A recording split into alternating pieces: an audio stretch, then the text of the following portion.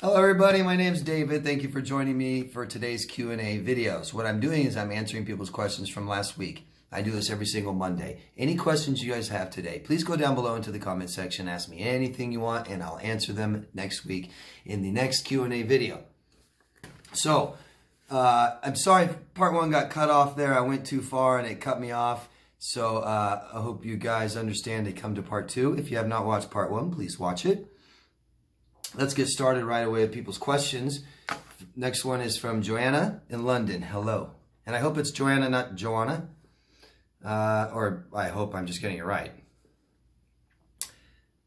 Would you talk more on narcissistic injury? What sort of abuse would one have to suffer to become a narcissist? What triggers narcissistic injury throughout their lives? I experienced a 2-year period with a narcissist where he withheld physical affection, piled on a lot of weight. Why? And I shorten people's questions a lot. What stops us codependents and empaths from becoming narcissists?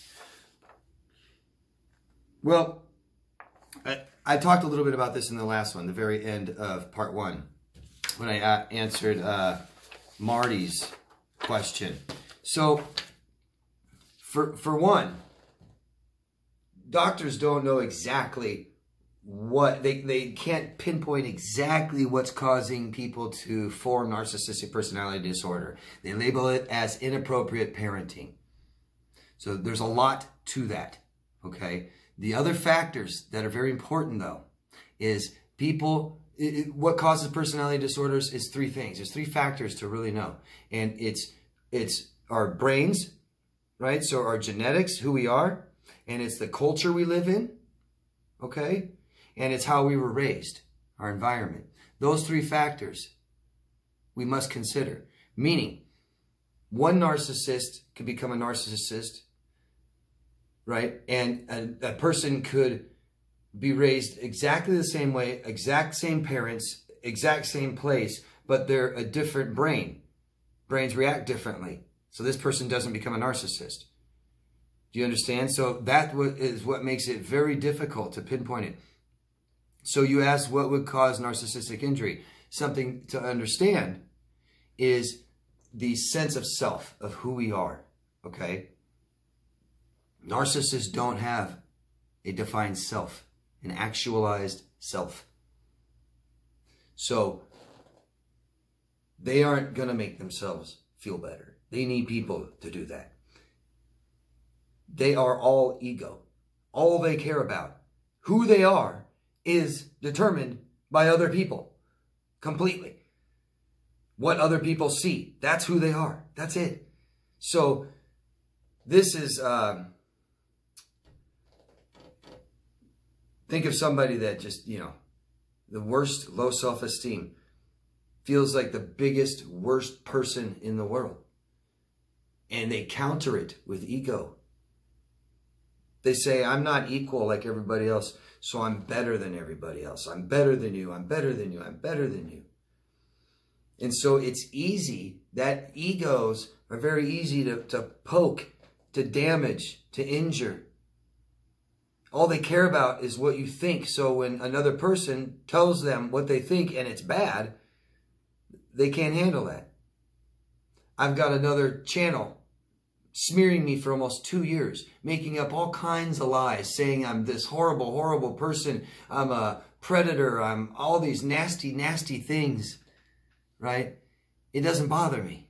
Why? Because I know who I am. It's not determined by that person or anybody. People don't determine who I am. If I wasn't very sure of myself and confident who I am and know myself very well, that would bother me, right? Like Shane, I talked about Shane. Shane took his whole life. That's how much it bothered him, right? So think of all the abuse you guys have taken. They can't do that. Think of all the times you picked yourself up off the floor when no one else was there for you. They can't do that. They do not do that. They can't say, oh, it's okay, you're a good person, you don't deserve this. No. They can't say, oh, you're going to be okay. You're always okay. You're all right. No. They need people to do that. And if you won't do it, they go on to the next. So what could cause a narcissistic injury? Just about anything, man. Just about anything, right? Easy. You can see people do this all the time. People with really massive egos and low confidence. Looks like confidence, but it's cockiness. The healthier you become, the easier you can identify the difference. I hope that makes sense. Why did they withhold physical affection from you for 2 years and pile on a ton of weight? That sounds like depression. It sounds like emotional trauma, depression. That's usually what people do. They withdraw, especially men. Men withdraw from their families, isolate, gaining weight, all signs of depression. That answers your question. Thank you. Waves of Alchemister surf something, and your name was so long it cut you off. So I don't know what your full name is. Sorry. So you have 3 questions. First, what are emotions? Well, emotions are your body doing things. Okay. I think of it as emotion, energy, and motion. So a lot of people think emotion is sadness. Well, it feels like that, right? But emotion is, you know, the hair standing up on your arms, perspiration on your upper lip. I get a funny feeling in my stomach when I'm around somebody. You know, you see what I mean?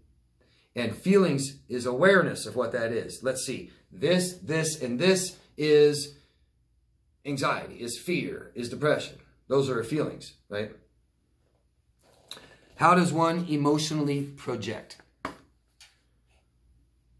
Well, I'm not exactly sure how someone does that, but people project their emotions quite often on other people. People that can't regulate their emotions themselves expect other people to regulate them for them.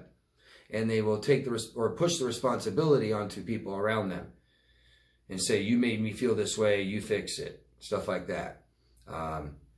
You know, people that are not emotionally responsible want you to feel the same they do. They want your emotions, your body to do the same things that they're doing. It's the first signs of codependency, right? Your emotions should be mine. I can't deal with my emotions, you deal with them. Yeah? Hope that makes sense. I'm sorry if I'm not helping. Ask me more specific questions. Maybe that'll help. And then your next question is, how does one turn off their desire for a narcissist if they have a killer body and you have to work with them? So that's desire, that, you know. And then you wanted to know, is it possible, you've heard, someone told you, you've heard somewhere that you can turn off emotions. Well, we try. Some people try. A lot of people try. Most people watching this video have tried. And it doesn't work. Meaning, can you do it? I mean, can you turn off your emotion? Well, we do things to try to do that. And you may have some success at it, but it won't help you be successful. You may have success numbing or suppressing. You say turning off. That sounds like completely, I don't know, I don't like that. But we can suppress, we can numb and ignore some emotions, but we can't turn them off completely. I don't, you know, maybe someone can. But you can have some success doing that, but it won't bring you any success in relationships, your emotional part of your life, things like this. Think of the people that say emotions are weak or a weakness, right? Those are the people that don't handle their emotions very well. People say, oh, empathy is a weakness. Something, you know, no, it's not. No, it's not. No, it's not. How does one turn off their desire for someone else? So let's be focused and be very aware of what you want. You obviously don't want to. You're asking me, how do I turn off my desire for wanting a person? I'm guessing sexually, it's about their body, right? So why don't you start realizing what you really want in life and what's important to you? Is it killer bodies? You know, because here you're at a job making money. That must be important to you. What do you want to do with your money? Why don't we have more goals than just pay rent and bills? What else do you want to do with your money? That makes jobs pretty mundane, doesn't it? If all you're trying to do is pay your rent and bills. And it starts making jobs suck to go to. So why don't you figure out something else you want to do with your money? Start having goals, right? Start focusing on things that are important to you. Because I don't think, I mean, if that was important to you, then you don't need to turn it off.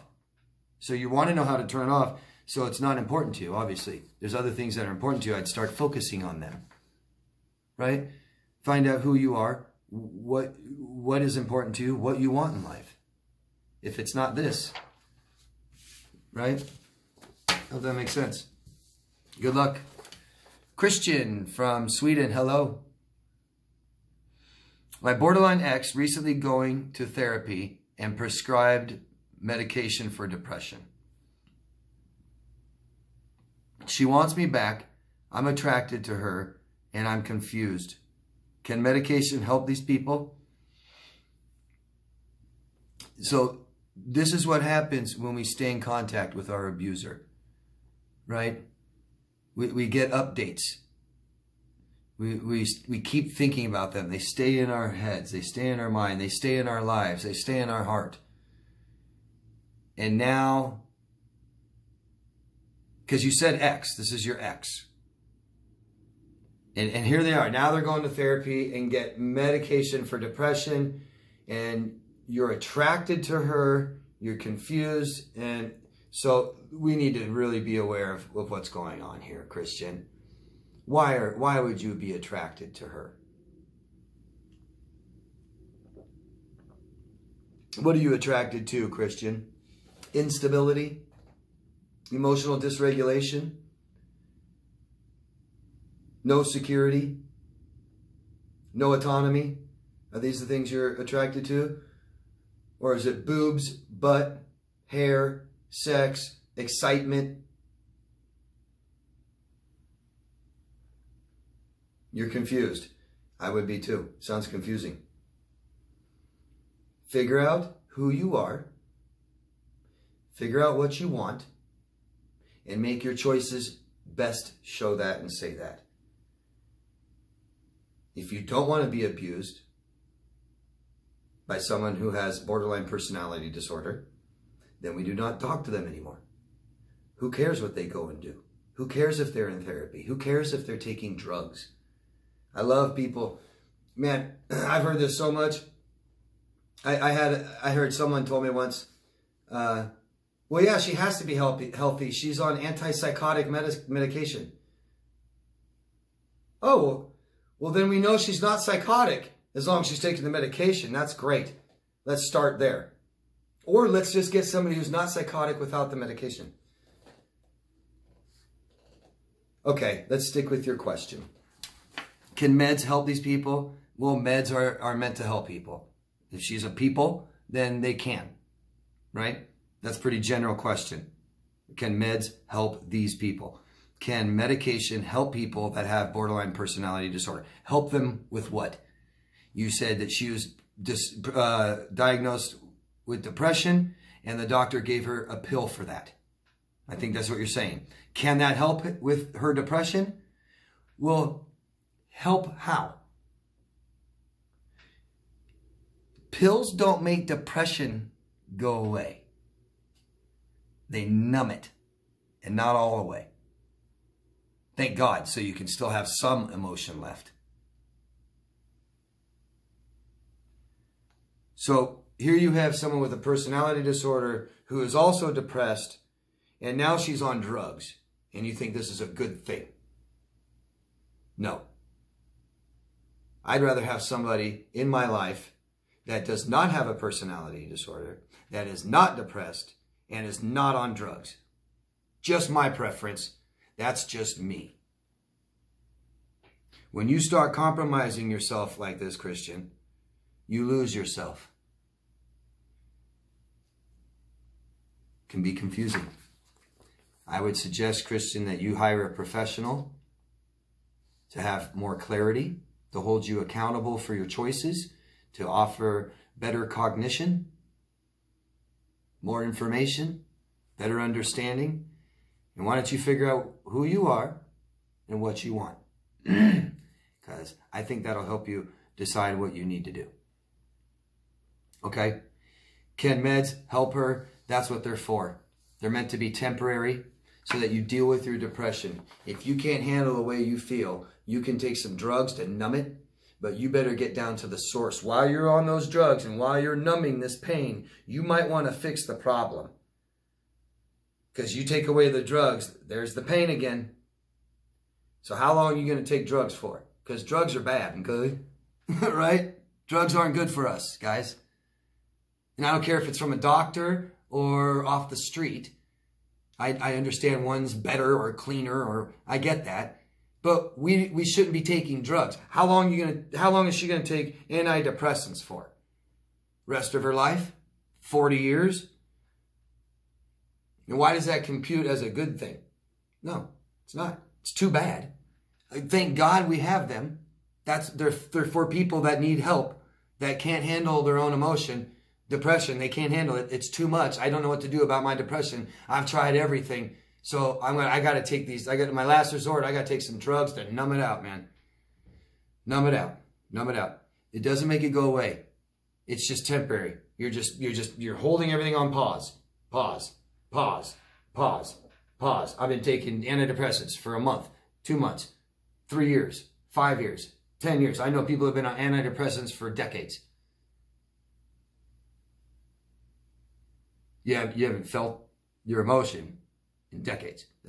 That's scary, really. Yeah. Going to a therapist and being on medication doesn't make someone healthier, better. They're on the right track, I guess. But we wait and see what happens, right? It's not, oh, I have a therapist now. Cool, everything's better. Nope. Oh, I hired David as my life coach. I'm all better now. Nope. Oh, I'm taking drugs. Everything's cool. Nope. Those are called problems. Problems. My girlfriend's in therapy. Ooh, what for? Borderline personality disorder and depression. Ooh. And she's having to take massive medication because she can't handle how she feels. Ooh. Yeah, not good. I'm not trying to judge anybody. I'm just saying, Christian, you deserve better than that. I hope you will soon see that. May. Don't know where you're from. Guys, please leave us your locations. Tell us where you're at. Thank you. May asks, I don't love you anymore. Is that good enough explanation for discard? And I think you're asking me, is telling your partner, I don't love you anymore, good enough for closure?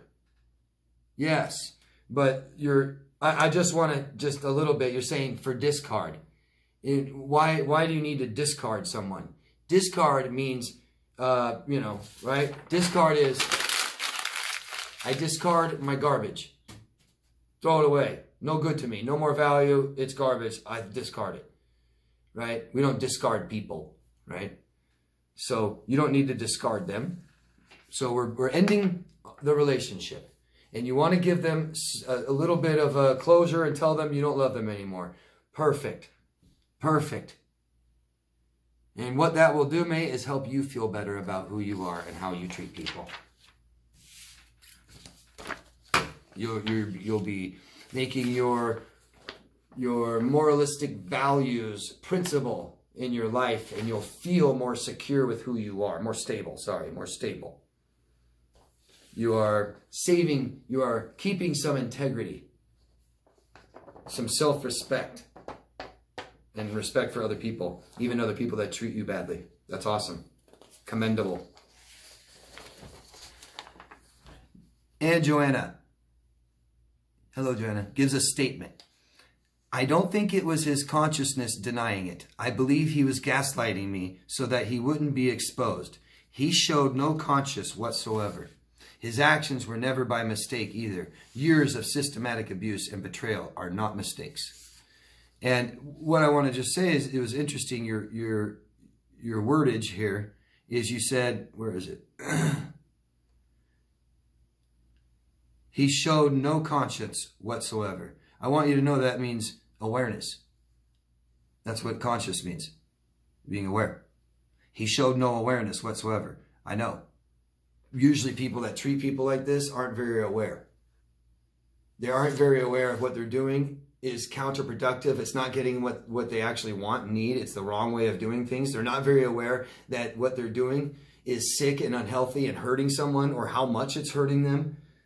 If they, what's lacking empathy? Lacking empathy is simply, I'm unaware of how it's making you feel. That's what lacking empathy means, right? I'm unaware. I'm lacking awareness. Personality disorders, lacking awareness. Why don't people with personality disorders go get help? They're unaware that they need it. Everything's about unawareness. Lack of awareness. That's what all this is about. Narcissism, lack of awareness. Why don't they go get it fixed? They don't know that it's a problem. They don't know it's them. They believe it's you, right? Why do they always blame you? They believe it's you. Why are they hurting you? Because you did something to them. Because you lied to them. Because you failed them. Because you hurt them. They're hurting you back. It's revenge. And you're like, I didn't hurt you. But you don't realize that maybe you did. I'm not saying... Yeah, but anyways, your wordage, he showed no conscience whatsoever. Perfect. I agree with you. He's not aware of what he's doing. You said not whatsoever. I think he's kind of aware. Just lacking some awareness. I hope that makes sense. Maya, or Mia, M-I-A. Hi. I've learned that verbal communication with narcissists is not possible. Only small talk, no real interest in other people. Why do narcissists avoid verbal communication? Oh man, awesome, awesome. People with narcissistic personality disorder can be horrible communicators. They can be. I don't need someone to tell me, oh, my narcissist was a great communicator. Typically, it's horrible communication skills. They can be so bad at reading affect that they can be completely socially inept. Can't have a conversation at all. I've seen some narcissists that are just mind-blowing. Like I feel so sorry for them that they can't even talk. Literally. They can't have a conversation. You can't sit there and get them to understand anything. All of us, I believe all of us have been emotionally neglected. Us meaning victims of narcissistic abuse. We've all been emotionally neglected in our relationships, in our childhood. You only have so much time to prepare your children for life. Honestly. I think you only have 4 or 5 years to prepare children for life. Because what do? We put them in schools, we throw them in society, and they're around their peers, okay? And that's the most important thing in the world, is relationships with people. We better prepare them to assimilate and associate and relate to their peers. And we've got a few years to do that. And how do we do that? Communicating. Emotional neglect means lack of communication. And it shows. Boy, does it show. And you can be as empathetic as you possibly could imagine. And it doesn't mean you're good at asking for what you want, what you need, telling people how you feel, what you're thinking. I'm sorry. So many victims of this stuff don't communicate very well. I'm just telling you that right now. They're highly problematic in relationships with other people. They don't get along with people very well. And they don't have a personality disorder. They're just victims of emotional neglect as children. And now they're being emotionally neglected in relationships. And quite frankly, they may not know how to ask for anything they want anyways or need. They emotionally neglected, you got to at least be able to, kind of ask for the things that you need, right? You can't just expect people to just be there for you and do everything for you. You got to be able to communicate. And if your parents didn't communicate with you very well, you're going to have problems reading affect. You're going to have problems asking for what you want, being in tune with other people, emotionally connecting with people in relationships. You're going to have major problems. And look, we have major problems. We're having major problems with relationships, with people. We're having problems communicating. We need to talk to our children, guys. Talk to your children. And don't just tell them what to do. Ask them how they feel. Please. They don't need to be told what to do all the time. Right? We can't just keep them safe all the time. Let them make mistakes. Let them make mistakes and let them process how it feels so they learn from it and don't do them again. That simple. It should be that simple. It's kind of that simple for a lot of people, I think. Start making it more simple for you and doing that. Do that. Be okay with making mistakes. Let's not make, keep making the same mistakes by learning. And how do we learn? We learn how it feels. I can't tell you enough how many people hurt themselves over and over and over again by doing something they know hurts them. Over and over and over again. And they don't know how to make themselves feel better when it hurts. It's like, man, we've been doing this your whole life. You know what makes you feel good, but you forgot. You know this hurts you, but you keep doing it. We need to be cognitively aware of how we feel about things, not just what we're supposed to do, right? Hope that makes sense for everybody, because all I'm trying to do is help you guys understand so you feel better, not make the same mistakes. That's it, guys. Thank you, all of you, very, very, very much. Great questions, great support, great help. Thanks for being there for each other, everybody. Thanks for great recommendations, great questions, all of you. Please, love yourself first. Love yourself before you love anybody else, okay? Have a relationship with yourself before you have a relationship with anybody else. Know who you are, know what you want, know what's important to you, and have people in your life with similar things that are important to them. Similar morals and values. Thanks, guys. Love yourself first. I'll see you next Monday. Okay, have a good week. Bye-bye.